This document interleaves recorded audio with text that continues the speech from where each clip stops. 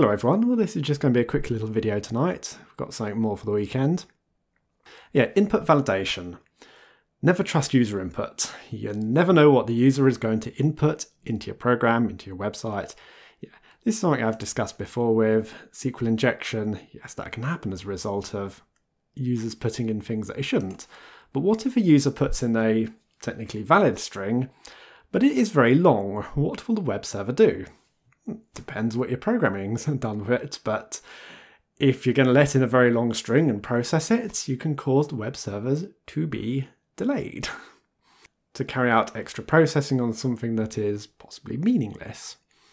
And one of the guys at work did like doing that to various websites. One in particular was the company's website, that if you'd put a very long string in a search box, cause the web server to fall down. Pretty bad, that. I'm not even sure that's been fixed, so yeah, I'm definitely not saying the company I work for in case someone wants to try it on our website. But yeah, so I've put together a little something, so let me just take myself out of the frame there. A little something I've done. Using a program called MP64, which you can use to make rule sets for Hashcat. Yeah, MP64, so I've got a comma-separated input of lowercase, comma, decimal, comma, another decimal, and a little bit of something, and then we're going to get rid of all the lines, replace them with spaces, and then replace the spaces with nothing. Yeah, it's just kind of something I had to do. I couldn't think of how to do sed to get rid of new lines. I can do it to replace something else with new lines, but anyway, look, I'll show you the results afterwards. So if we take a look at the output files, we have a file of 2 megs and 4 megs. So temp.txt looks like that. A lot of letters separated by commas, and we got, let's see, 990 lines.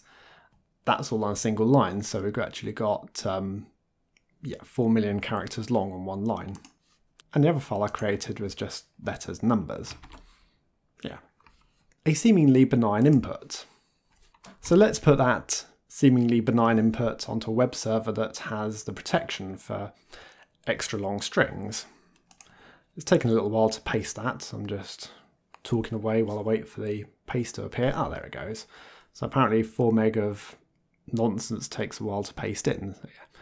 I'm going to put that in there, save changes, and we can see how long it's going to take for my web page to process that. So about 4 seconds.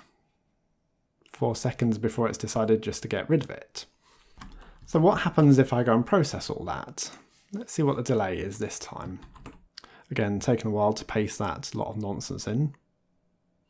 There it goes. So go on, do something with it this time. Oh, wow, that's a bit different, isn't it? See, we're still spinning. Ooh, nearly 7 seconds. A couple of seconds added just to do something with that nonsense input. In fact, to try and process all that nonsense input. The loading of the web page increased, but that is something that's going on behind. And this is just what the program's doing. It's kind of doing what it should be doing at the moment now and attempting to process a list that shouldn't have been processed. Anyway. Oh yeah, loading's definitely increased up to nearly 100% on the Raspberry Pi. That's something else to bear in mind, it is a Raspberry Pi. So, a very lightweight device. What else can I do with an extra long input? Could put it here as well. I know this is going to cause problems, but it's not going to cause problems where you might think it will. So it's actually just going to throw it out on the web server. This is what I found happen. Yeah, it's just not doing anything with it. In fact, what is it doing with it? It was doing this earlier, error 431, oversized request header. Anyway, I know that's all fairly underwhelming. It didn't really do much on this particular web server, but strings like that can cause things, or poorly made things, to fall over. And if you want the code, it's basically this. I do if is set for the particular variable I'm covering this function for either post or get, and then I'm doing if string length is less than or equal to maximum length. So if it's all valid, return a true. Otherwise return false. And by doing false, it should reject out the function that's calling this. And yeah, I'll show you this particular function, config.php. So I've literally done if filter string for the particular variable I'm looking for, bl custom, the post method, up to 2,000 characters. If it's not compliant with that, don't process it. I've got quite a lot of regex functions. I'm a big fan of those. Regex to validate the input, but it's also worth validating the string length as well, because a compliant input could still cause a web server to fall over. Anyway, thanks for watching. See you all later.